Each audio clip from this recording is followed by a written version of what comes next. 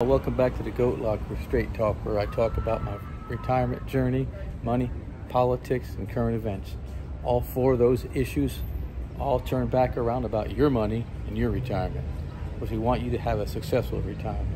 Hey, the other day I read about a survey from Bankrate.com, and they asked thousands of Americans if they had $1,000 put away for an emergency, and half of those people said they didn't. I find that disturbing, to the least. I'm just taken aback by that, because here I am, it's about 1 o'clock in the afternoon. I'm at the mall.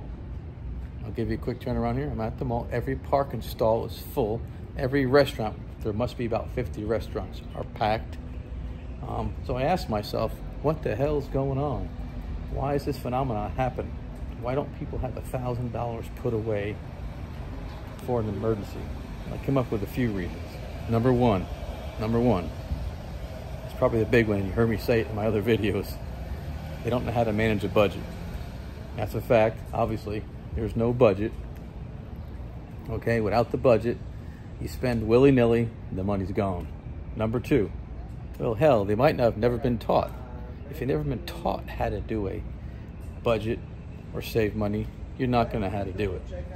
Number three, since COVID hit, people are thinking they're going to live their best lives and just live day to day without thinking about things. And number four, lastly, the world has changed, and folks who make, $50,000 to $100,000 a year, which is not bad income, especially the latter, they spend it on medical bills, on stuff that probably isn't important. They have car payments and just life, but they don't manage it well. And I think that could be one of the issues here that are arising in our world.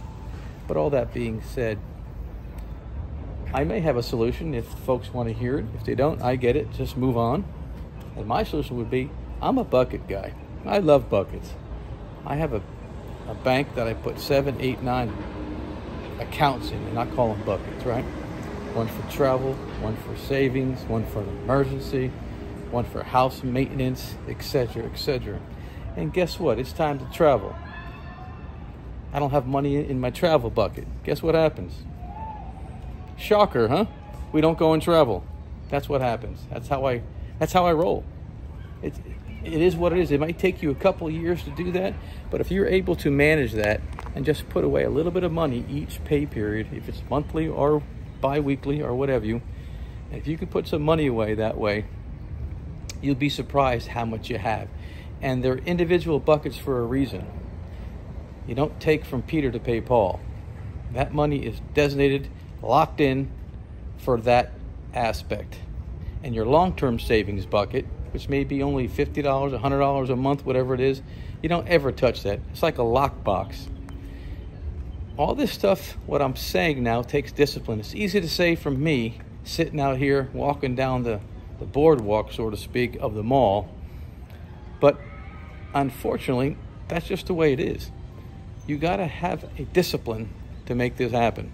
Without it, you are not going to make it in retirement, and you're never going to learn even how to get to retirement. Try the bucket strategy. I hope you think this video was worth something. Hit the like button and subscribe, and I'll get back to you. All right, y'all. Take care. God bless. Straight Talk out.